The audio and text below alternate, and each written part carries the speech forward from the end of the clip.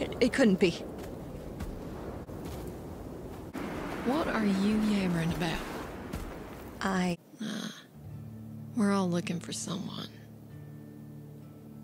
You and your cub lost then, honey? Pride-borns then. I suppose you two are thirsty? Always. Any prideless on the stretch knows where to find every drop of water from here to the Stonelands. What are the Stonelands? Exactly. Follow me.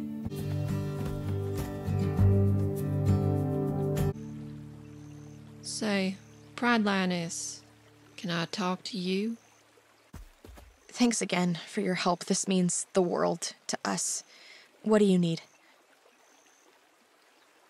I like your scars.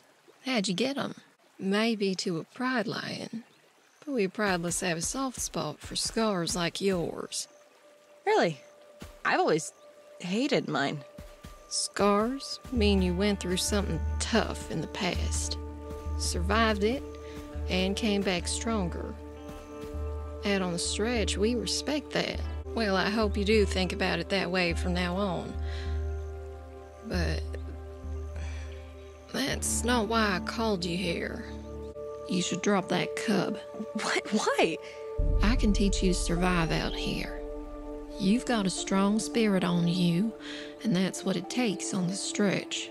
But that fat little cub, he won't make it, and he'll take you down with him. Feather and I have been doing fine.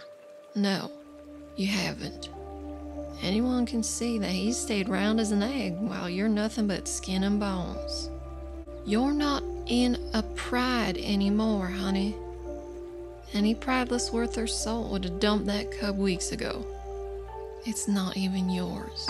I know he's not mine, but... You even love that thing? Or is this just some leftover sense of pride responsibility? Because that won't serve you here. Look, you and me can leave right now. I'll travel with you, show you the secrets of the stretch and all the tricks I know to stay alive. But I'm not taking that cub with us. So make up your mind. Made your choice, huh? I would rather neither of us made it than leave him alone out here. I admire that. Say, you ever heard of the Shifting Place? It's this place that's green even in dry season, where the rivers are always cold and clear. The trees so big, you swear they touch the sun. And smack dab in the middle, there's this big waterfall. Tallest thing you've ever seen. Where is that? Well, that's the thing, sweetie. It shifts. It's one place one day, and someplace completely different the next. Kinda like a mirage. Ain't that neat? You can call me Rain, sweetie. Anyway, I'll be off. The journey's never over and all that. It was real nice meeting you two. Goodbye, Ray! Yourself. Don't have a fit. I'm just an old traveler looking for water. Our water is for pride lions only. Move along, prideless. You understand, don't you? Dry season's tough for everyone. Fine. Mighty kind of you.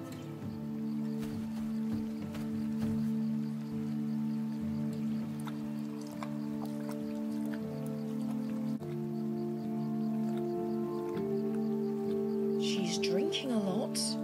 Maybe we should ask her to stop. Give her a break. Life's hard in the stretch.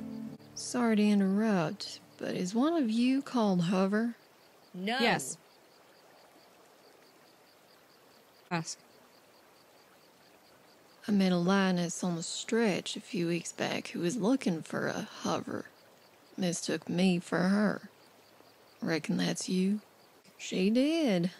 Poor thing's out there wandering the stretch alone with a cub to look after. Let him sleep. Don't just sit there slack-jawed. Get up. I told you.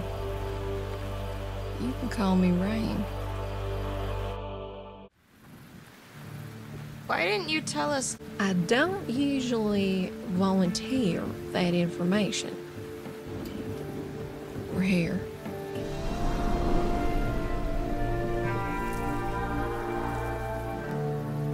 We're still on the prideless stretch. Close your eyes. 1,000 seasons ago, the world was a very different place. Instead of prides, all lions belonged to one of the 3 great kingdoms. Each kingdom had their own territory, but all lions lived in harmony in a special, sacred place called the Emerald Valley. Open your eyes. This way. Come on.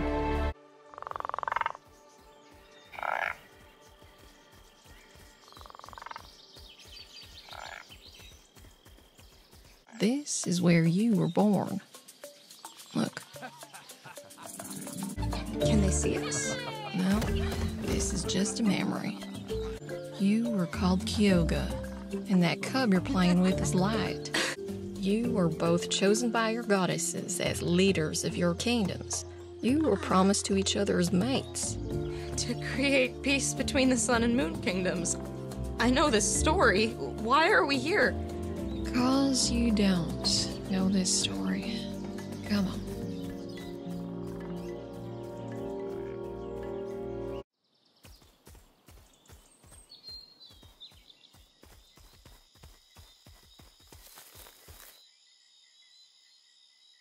They grew up. Shh. Pay attention. I've never even left the Emerald Valley and set foot on the wider territories.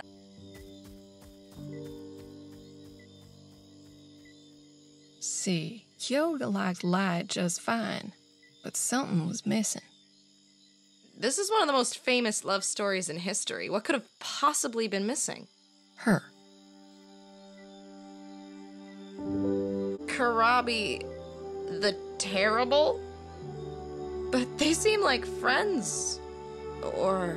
Kyoga cared for Light, but the only lion she loved was Karabi. I don't see what. Come on, this way.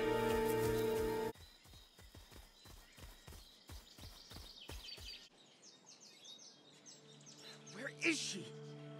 Lions from across the 3 kingdoms are out there waiting for our joining ceremony.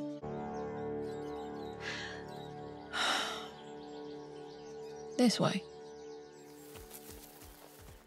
Light started a war between the Sun and the Storm Kingdoms, accusing Karabi of kidnapping his bride and demanding retribution. It resulted in carnage on a scale never seen before or since.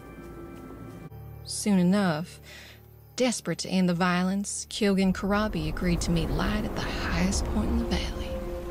I've dreamt of this place. That's because Light was the only one left to tell the story. He told it, and when the kingdoms fell, he built Pride Law out of his hate and fear. When suns rose in the morning to discover Azra had interfered with the lives of the mortals, her fury was so hot and fierce that the whole of the Emerald Valley was set ablaze.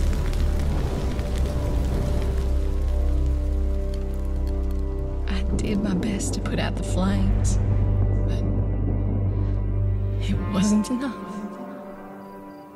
Azra's been missing since then, and Sansa's anger has never subsided. That's why the dry season is longer and harder every year. Azra's been missing? This whole time? But who's been taking spirits to the stars? No one. Ghosts are trapped on Earth till she returns. That's why I need your help. You are Kyoga. You're destined to kill Light, whoever he is in this life. But if you do, the cycle will only repeat again. Azra will stay hidden, dry season will get worse, and Pride Law will continue. I want you to help me end it. I'm sorry. You can believe that and do nothing, or you can help me fix a broken world. Your choice. Okay. What do you need me to do? Find Azra. She's in the shifting place.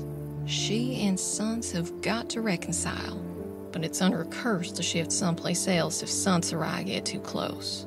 I wouldn't even know where to start looking. It'll come to you, darling. It always does. But, Ezra won't leave it if she knows it's to see her sisters. Best keep this conversation between you and I. Not trick, just nudge in the right direction. She needs it. I don't know if I can do that. When the time comes, I know you'll do the right thing.